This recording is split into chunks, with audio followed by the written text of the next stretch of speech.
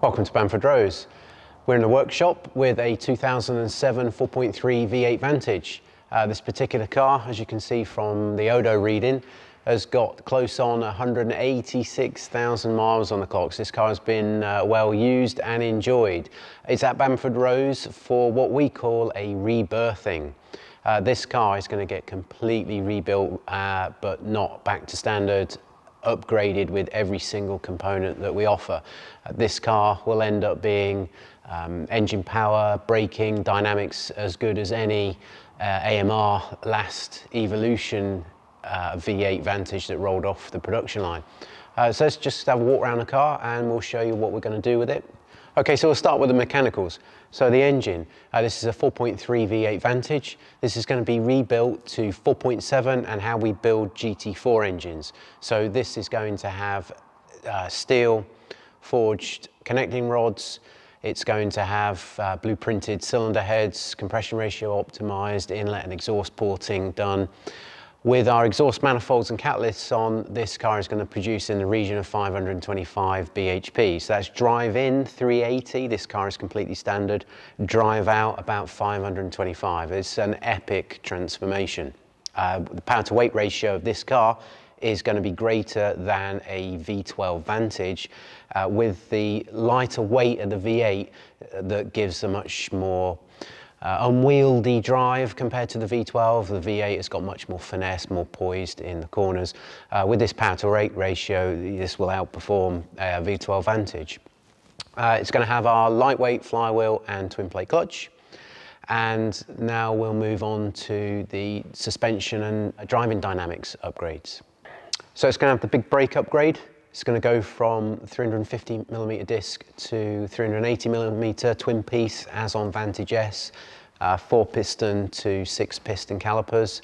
And it's going to go from the fixed multi-matic damper. Obviously the early cars don't handle great, but everyone knows that when Aston upgraded to Bilstein on 4.7, more or less 2009, 2010, the handling was transformed. This is going to have Bilstein, but it's going to be our electronic switching, stiff and soft system. So together with those upgrades, and especially considering this car has got 186k nearly on the clock, the rebirthing is going to include all new wheel bearings, all new upper and lower wishbone arms, suspension uprights. This car really is going to get reborn with all new running gear together with the upgrades. Not just that, a complete bodywork rejuvenation, M400 side sills and a complete car-wide respray. Back in the same colour, which is a really nice colour for V8, this red. Welcome to Bamfordrose and another question of the week. This week I've got a 4.3 V8. Is it worthwhile eyeing up a pretty intensive, expensive project on it to evolve that car into something really, really special? Or is it better to sell that car, move on and perhaps trade up V12 Vantage, DBS or whatever other Aston you'd got your eye on? So let's talk about that question. Some owners just want to pep up the engine performance a little bit, and the only mod the car will have will be the exhaust manifolds and cats. It's something that you spend the money on, enjoy the upgrade, and perhaps in a few years you part company with the car, and that's the amount of money it took to evolve the car to make it interesting during your ownership. Sometimes it's not an engine performance increase that someone needs, it's a suspension evolution. The crashy yet body roll ride that the dynamics dampers give. Someone evolves to Bilstein and gets a much more composed cabin. Don't do any brake upgrades because they don't need it, and don't do any engine performance upgrades because the performance of the car is adequate as it is. Then we have a good few customers that each annual service they'll just go for one little upgrade more. Maybe the first year it was exhaust manifolds and catalysts, next year it would be the Bilstein suspension, and following year it would be the big brake upgrade kit. That's a really nice way of upgrading. It spreads the cost over several years, and each visit you get to enjoy the upgrade, the improvement that each individual aspect of the car gave. I get asked lots about a 4.3 to 4.7 conversion. All the modifications we spoke about previously, you know, fairly bolt-on, fairly unintrusive and relatively quite low cost. 4.3 to 4.7 conversion needs engine removal from the car, complete strip of the engine, some pretty expensive parts, some pretty expensive engineering works, and stitch it all back together again. The all-up price of that activity is obviously going to be rather high. The 4.3 to 4.7 conversion really does need exhaust manifolds and catalyst and lightweight flywheel and twin plate clutch. Put the big brake kit on and you're not going to be short too much of £30,000 for that evolution. Let's just say the market value for a particular 4.3 was £30,000. That's an all-up cost of £60,000, which is a shade short of what a V12 Vantage can be bagged at, and is probably 15–18k more expensive than what you could get into the seat for a V8 Vantage S at. So in my opinion, engine rebuilding from 4.3 to 4.7 should only occur, be advised, for two reasons. One would be that the 4.3 engine has gone wrong and it needs significant repair and rebuild. And if you've got it out to do significant repair, and if you have to buy some pistons anyway, then why not buy 8 4.7 pistons, the 4.7 crankshaft, and rebuild that engine as a 4.7.